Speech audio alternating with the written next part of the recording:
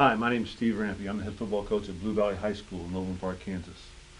As we've had the chance to visit with many coaches across the country about the pistol offense, the question that always comes up is quarterback play, involving what we do with our quarterbacks in our offense, not only in the running game, but in the passing game, play action pass, option, whatever it may be.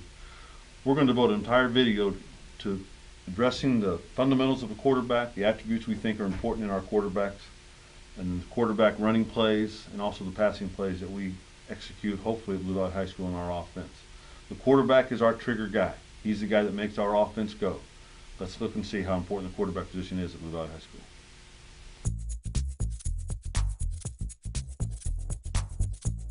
Like every other position in football, the position of quarterback starts with fundamentals. We're going to look at a series of 8 or 9 different things that we think are important for the quarterback play at Blue Valley High School. The first thing we have our guys do is ball drills. Because we've evolved to a shotgun offense, now the quarterback is no longer just under center taking a snap. He has to actually receive a snap and then be able to do something with the ball. It's very important that he develops good hands.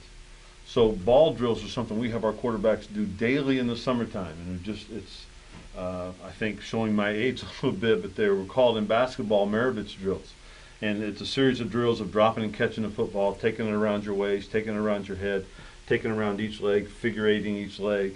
And our quarterbacks will take about 3 or 4 minutes every single day, whether we're in a 7-on-7 throwing or just on their own. We challenge our quarterbacks to every single day spend time with the ball. The ball has to become part of their hands so that they really are comfortable in not only receiving a handoff, but then distributing it to wherever it needs to be distributed to. Okay.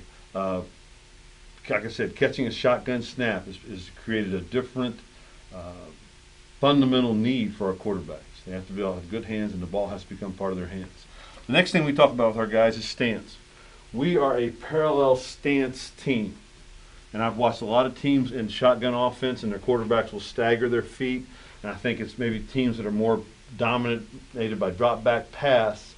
But our quarterbacks in our offense, we want to stand with a square parallel stance with their feet not too wide. One of my pet peeves as a coach is false steps, and I think the wider any athlete at any position gets with his feet, the more inclined he is to take a false step. And that throws all the timing off in our mesh and the things that we ask our quarterback to do.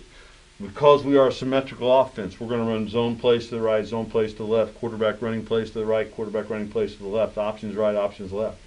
We require him to have a square stance, feet parallel, so he can go both ways and essentially do the same fundamental, the same mechanical steps every time he runs a play. Okay. Next fundamental is probably the most important thing in our offense, a quarterback running back mesh. It's something that our guys are required to do every day before practice starts. They are on the field long before I, as their coach, ever get on the field, already working with the center and the running backs. We'll have our quarterbacks lined up on the field, working with the quarterback center exchange and a running back directly behind the quarterback. Okay, as we have talked about in previous videos, the steps and footwork of our quarterback on inside zone, it is really the fundamental skill required in about 90% of our running game. Okay, he is going to take the same steps. He is going to receive a snap and then drive off his opposite foot and get in a position where his feet are slightly off center, being perpendicular to the line of scrimmage. We want to be at a slight angle to where the line that runs through his toes would almost run at the center's play side hip. Okay, and that's a fundamental